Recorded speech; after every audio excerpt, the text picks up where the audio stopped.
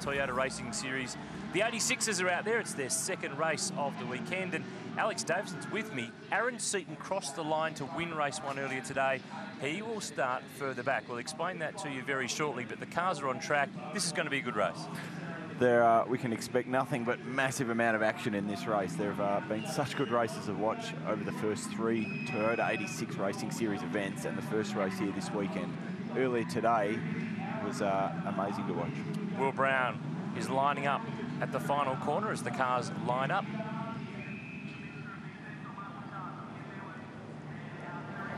And the Toyota 86s are rolling up to grid positions to line up for their second race of the weekend.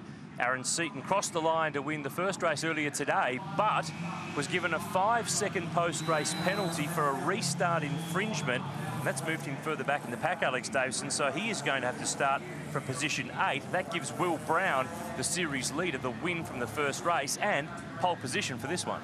Yeah, championship leader Brown. He'll, although he would, you always want to win a race by crossing the finish line first. He'll take that any way he can get it, and that's great for his points lead. But a costly mistake from young Aaron, and him and his dad Glenn are actually lining up 8th and 9th on the grid here. So we're going to see a inter-Seaton family battle here in this race. So it's Will Brown and David Cedars who will start on the front row. Dylan Golson and Ben Grice to start from row 2. Cam Hill, Stephen Johnson, one of 3 invited drivers in the field this weekend. Ash Blewett there, car 86. He is the New Zealand Toyota 86 Racing Series champion. He's come across to have a run with us at Bathurst this weekend. Leanne Tander is back in the field. A field of 39 for this category's first appearance at Mount Panorama. It's the 4th event of this year's inaugural series. It's race 11. There's 100 points on the line. Will Brown is on pole position alongside him, David Cedars. Green flag at the back. Let's let them loose. The sporty, swift 86ers at Mount Panorama. Pit straight is full of them. The mountain is about to receive them at the top. And it's David Cedars who's made a great jump down the outside to turn 1. We jump on board with Stephen Johnson, and Cedars comfortably leads at the first corner. Oh, and Ben Grice very sideways just as we go out of shot here, so I'm hoping he held onto it, but no, out on the grass. So Benny Grice, who's been charging through the field already in the early race today, has got a lot of work to do. Out on the grass, not making speed, this long haul up Mountain Straight, and already Cedars is being challenged and passed for the lead. He had a margin on the exit of turn 1, but Will Brown's just blowing him away. Dylan Golson's going really brave around the outside. At Griffin's Bend, Cam Hill is next. That's Aaron Seaton running right out towards the wall as they climb towards the cutting on the first of 6 laps. So Aaron Seaton climbing from 8th on the grid up to 5th already, just with after 2 corners, so he's charging already. 2 things which are a little bit strange. Cedars and Brown side by side off the line, and Cedars led comfortably into turn 1, and then the same thing happened in reverse. So maybe he missed a gear, or maybe just kicked slipstream from Will Brown to get the lead. Will Brown's been racing open wheelers this year. He's been in Formula Ford and Formula 4 in recent times, and he's been starting to clock up a few wins in the Toyota 86s. First time across the top of Mount Panorama.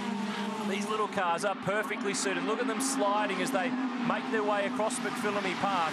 Will Brown with a margin. Then it's Cedars as they drop off the top of Skyline. Dylan Golson from here in Bathurst. He's on his home track and he's fighting with guys who have been really fast in the first few rounds of this series. They tumble on down, and trying to separate this field is tricky. For Will Brown to have that margin after losing the jump is quite amazing. And he's really gained all that time over the top of the mountain, so lots of confidence there. He's really making up a lot of time on cold tyres. So Will Brown, purple sectors as you'd expect, as he's pulled that lead out to nearly a second on the opening lap. David Cedars looked really loose over the top of the hill on this first lap. He was four-wheel drifting his car over Lukey Heights and Skyline, so not Lukey Heights, what am I talking about? I'm at the wrong racetrack. McPhillamy Park.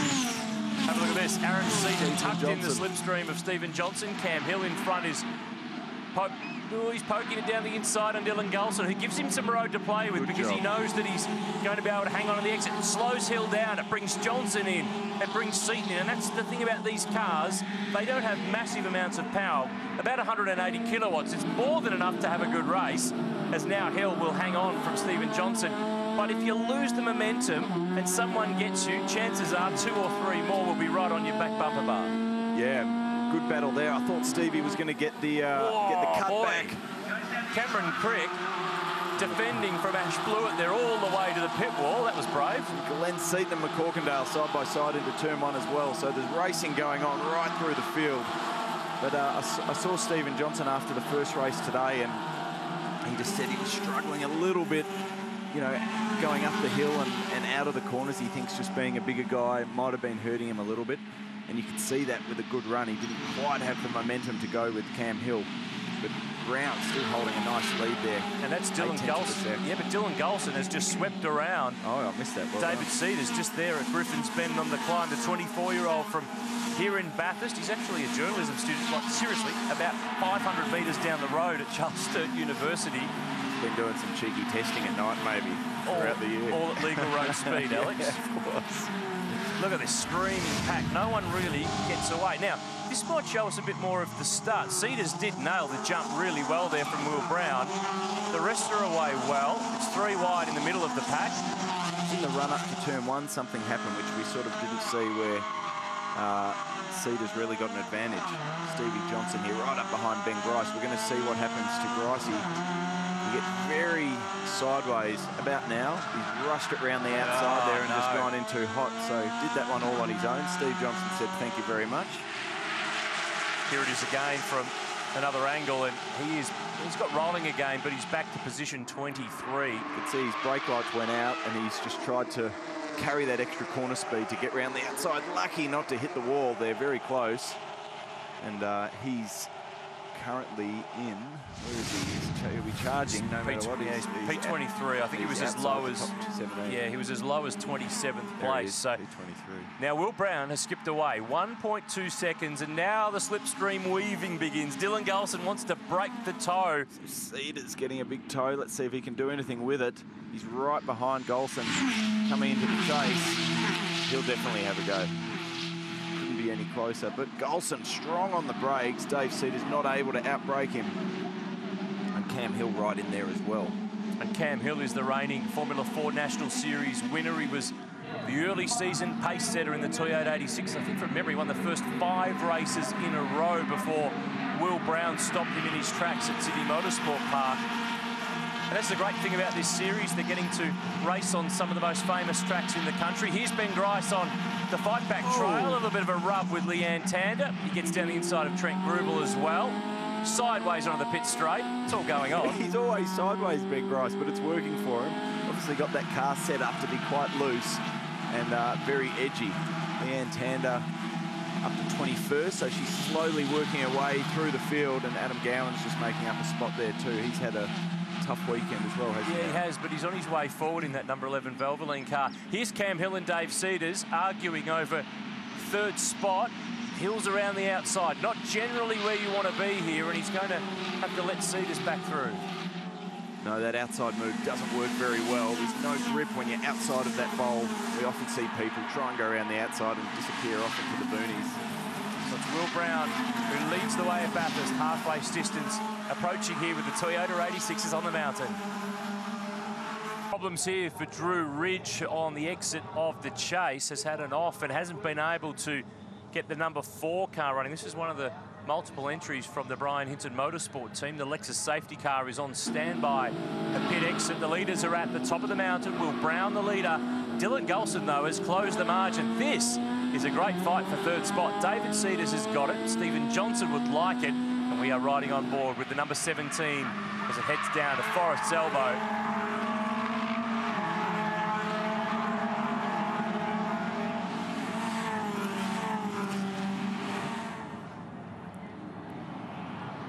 A great shot down Conrod Straight. Some yellow flags there waving for Jared Maggs' car that's parked off to our right of screen, driver's left. Fight here for 3rd between David Cedars and Stephen Johnson, but Alex, Dylan Gulson's going hunting here. He is hunting down the series leader. Dylan Gulson has really pulled in Will Brown, and those two guys have got a bit of a break and cleared David Cedars and Steve Johnson. Cedars sort of falling back into Stephen Johnson's eyesights now, and Steve's really putting on pressure and trying to get past. He's really challenged him a few times over the last lap or two.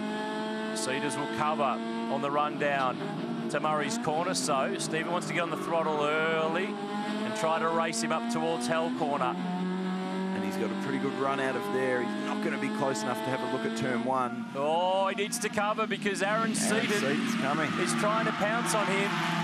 The guy who crossed the line first in the earlier race today but was penalised 5 seconds for a restart infringement is trying to make up some ground. So while Stephen Johnson was worrying about a move on Cedars, he was being attacked from behind by not just 1 or 2, there's 3 of them. Oh, it's gone from bad to worse for Ben Grice, who has returned to pit lane, so that's a real shame for him. Right. Top 2 have cleared away here. The 3rd, 4th, 5th, 6th, 7th are all together. What a battle. Steve Johnson, 1 minute he's attacking Dave Cedars for 3rd. Next minute he's on the defence, and Cam Hill gets up the inside of Aaron Seaton there. So it's all going on behind Steve Johnson. He just wants to keep his eyes forward and try and get past Dave Cedars, but he's also got to keep an eye on the guys behind him as well. You need eyes in the back of your head to know what's going on here because they're coming from everywhere. Top 2 are clearing away while these guys are all fighting amongst themselves.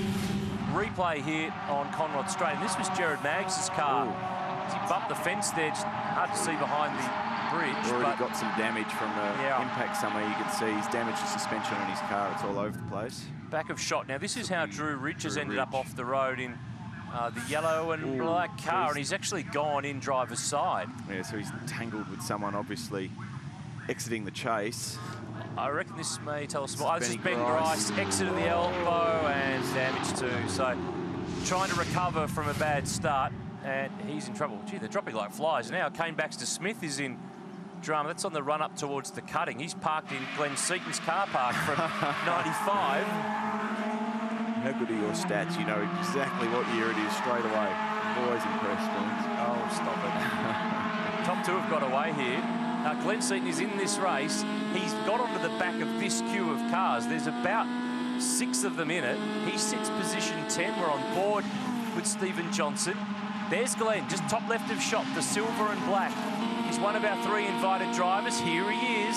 It's that famous open face helmet.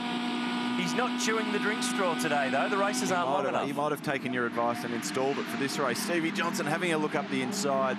Cedars too good on the brakes. Lee misses the apex a little bit though, so he is looking in the mirrors and feeling the pressure from Stevie. Stevie will just need a hint. He's pretty close now. He is close enough to have a go here, but Cedars is covering. And Stephen, down the inside. Ideally, Stephen wants to be out wide here to get the run on him up towards the next corner, which he's going to do, but it's going to leave him vulnerable to whoever's behind because they'll do the same thing. So Cedars could be hung out. He could be hung out to dry here because Cam Hill is going with Stephen Johnson. Absolutely. Aaron Seaton's going to put his nose in here in a second. Cedars is going to go around the outside. There's a bump with Cam Hill. On the way up the mountain, Tim Brook now pops out of the slipstream. It is on up Mountain Straight. This is great. Oh, no. Car off the road. This is Daniel Rainui in car 77. I reckon that's the chase by the looks of things. Last lap, leaders are clear. Will Brown still leads from Dylan Gulson. Stephen Johnson is breathing a sigh of relief because he's left David Cedars to deal with the rest of them. But they're still right with him, so he's got to keep his eyes forward and try and break these guys over the top of the mountain, because the last thing he wants is to have David Cedars within slipstreaming distance going down Conrod Straight on the last lap.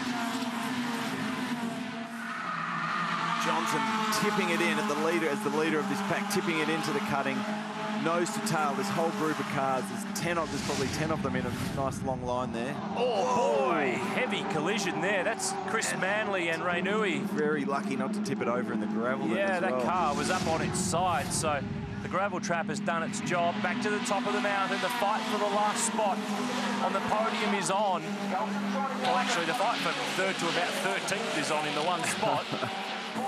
But Johnson has got it at the moment. He's the only invited driver this year who's been able to get in front of the series regulars and grab a podium position. He did that at Sandown a couple of weeks ago down in Melbourne. And he's calling on all of his experience. He's been coming here since the mid-90s. 21 starts in the 1000. Remember, on the podium here with Will Davison back in 2007. There's the top 2, but here's the fight for 3rd. And Cedars is much closer than Stephen Johnson will be comfortable with. This is Will Brown, our leader. drifting it in. Scandinavian flicking it into Forrest Elbow. I haven't seen that before, but he got the apex and held onto it very well. But here we go, Steve Johnson in the mirrors, looking which way Dave Cedars is going to go. Right in the slipstream. Cedars has pulled out. But yellow flags. Yeah, double wave yellows. No pass here. No pass will be on here. He wasn't really watching the flags, no, so that's going to be an issue. Yeah, that's a massive issue. You cannot pass under yellow flags. And Steve Johnson knew that. Is he backing off and letting him pass again? It looks like he is, but he's still gone and committed the crime. But now Hill's going to get a lunge. Hill's going to go down the inside of all of them. Back at the front, Will Brown will extend his margin in the series. Dylan Gulson, beautiful drive for second spot. Cam Hill's pounce right at the end to grab third amid a whole pile of flurry of cars, yellow flags, cars on the side of the road, all sorts of stuff going on. My brain's hurting. A little bit unfair for Steve Johnson because he saw the yellow flags and took his normal racing line and obviously wasn't expecting to get overtaken. And then in all the kerfuffle ended up losing 2 spots. This is another angle of Daniel Rainui, who is up on his side, lucky not to go over, and then lucky not to go over when he got to the gravel trap. Oh boy, he's gone for at least 50 metres on 2 wheels. That was amazing. I haven't seen that before. It was like an open wheeler accident, but luckily he kept the black things facing downwards, shiny side up still, so I'm sure they'll be able to get that one tidied up for the next race. And he ends up left rear. Look, no tyre on that rim, and it looks like it might even have some suspension damage as well, but it's not surprising with the car flying through the air for 50 metres, so nice low centre of gravity, kept that thing on its 4 wheels in the gravel trap. But it's 100 series points though to Will Brown. Dylan Gulson, well done, second spot. Cam Hill, Mr. Opportunity, grabbing third there from Dave Cedars and Steve Johnson. Tim Brooke was next, and rounding out the 10 was Glenn Seaton as we go back to Josh Hunter rounding out the 20. Field of 39 Toyota 86s. Stunning race, really thoroughly enjoyed that. Lachlan Deagle back there in position 30, and a couple of non-finishers, some tough luck for Ben Grice and Drew Ridge.